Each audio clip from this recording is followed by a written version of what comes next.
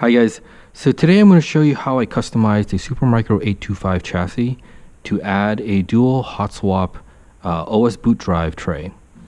Okay, so in front of you here is a Supermicro 825 chassis, and this is an 8-bay, 3.5 inch 8 bays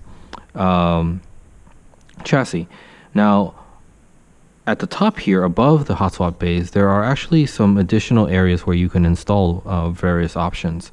So over here, for example, this top slot can be swapped out for a USB port and serial port adapter. And the one right underneath it can be swapped out for a optical drive. One of those slim laptop optical drives can go in here. And then there are these two, what looks like just covers right above the hot swap bays. But they're actually trays where it'll allow you to install a 3.5 inch drive or 2.5 inch drives as a permanent installation, meaning they're not hot swappable like this, so where they can kind of come out easily. Now let me show you what these trays look like. In the back here, there's a little tab that you can press on that'll release the tray, and then you can kind of just press it out. And so these are the trays that go in there, and so you can see there are holes here to allow you to install a 3.5 inch drive, and then there are holes on the bottom to allow you to bottom mount a 2.5 inch SSD. Okay, so this is meant for kind of a more permanent installation, not something you can easily hot swap. But I used one of these trays to modify this into a hot swap bay for my OS boot drives. And I'm going to show you how I did that. So first, I basically removed this front cover, or the face of it is actually removable. There's only two screws, one here and one here, that hold onto this. So if you remove these screws, this plate just kind of comes off. Okay, so I'm going to show you what that looks like. So I have over here another 825 where I've already done that. And so you can see in this tray, the front cover is already gone, and there's the holes where the screws were. Okay, so I used this along with this thing. Now, this kind of has a interesting name. They call it a mobile rack. Okay, so if you go to Amazon or eBay and you can search for mobile rack, and you'll find this. And this holds two SSDs, 2.5 inch SSDs. Okay, and the nice thing about this is that they're trayless, meaning you don't have to install a tray onto your SSD like these things in order to insert the SSD. You simply just take the whole bare SSD and just plug it in. So that's actually kind of nice. I like that. And there's this lever, and it's kind of spring loaded, and it kind of just presses it in. So, and there's two of these in here. And so on the back side, it's powered by a 4-pin Molex, and it's because it has two SSDs. There's a SATA 1 and SATA 2 port. And so all you have to do is connect all that up, and then you can install an additional two SSDs. And I use this along with this tray to make this available to install my operating system, and I have two so I can mirror them and have a little bit of redundancy. All right, so the way I installed this into this tray is first, I took all the screws here. There's like some black screws here, there's 3 here and 3 here. Take all the screws off, and I take all the internals out. Okay, and the reason I do that is because I'm going to be drilling into the outer cover in order for this to mount to this tray.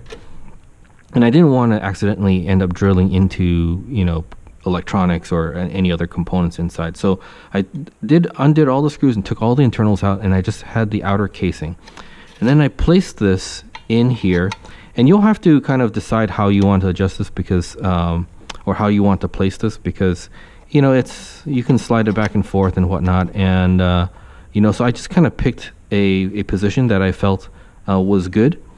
And I took a punch, and I center punch through these two holes. So this is the hole that held the front faceplate, and this is the rearward Harddrive mounting hole.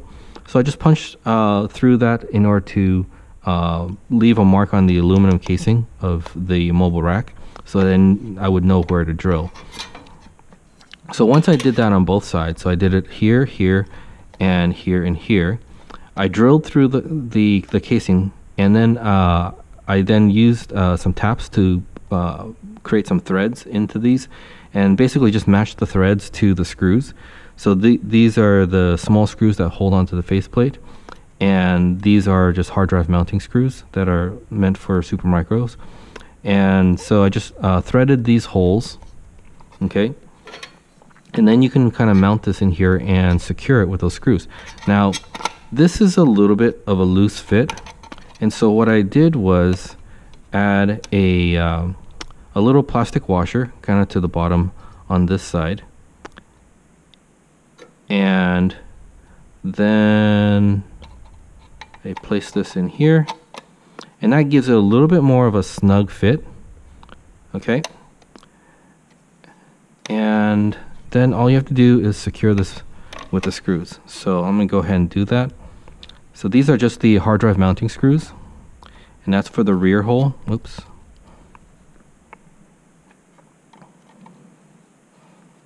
All right, and so long as you have the right threads tapped in here, they'll just, you know, screw right in. Now, bear in mind, this casing is aluminum, so the threads are a little bit soft. You don't want to over torque this.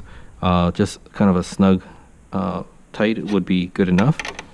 And same thing for the other side.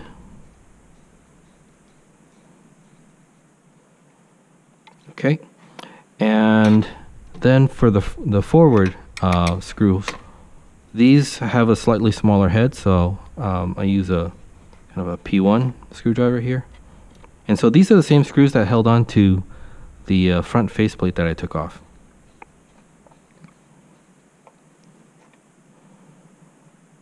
Okay, and then one more.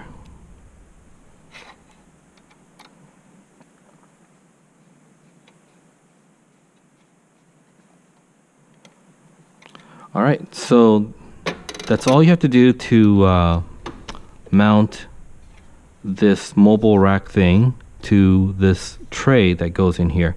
And then this then just kind of slides back in to that spot. And as you can see, it clicks and engages the latch in the back, so this won't easily kind of come out. And you know, and I positioned this thing, like I said earlier, when I was trying to figure out where to tap the or where to drill the holes. I kind of positioned this thing to kind of be more or less flush with the front here. And once you have that, then you just have to plug in the SATA connectors, and I have these going to the motherboard. And this is a Molex adapter that is an extension from the Molex available from the power supply here. And so then you just kind of plug this in, and it's a little hard to see the connectors because they're kind of recessed and behind this metal. So I just kind of try to feel it out. And let's see. Okay, there's the SATA port. I can feel it. I just gotta be able to put this. There we go. Okay, and then there's another one right on top. Okay, so that's all there is to it. Now you've got yourself a dual hot swap trayless bay for your OS boot drives. And I've got some Intel SSDs here. Just, you know, you don't need anything fancy for the boot drives, just something reliable. And now I've got the boot drives installed in here. All right, so anyway, I hope this helps you guys out. If anybody who has an 825 chassis, you know, you might like this idea in order to add your some trays for your boot drives instead of maybe having them installed somewhere on the inside. You can, you know, here's another option for you. All right, so hopefully that was helpful for anybody who has an 825. And if you like this video, please click on like. And if you'd like to see more videos from me, please subscribe to my channel. All right, thank you very much. Bye-bye.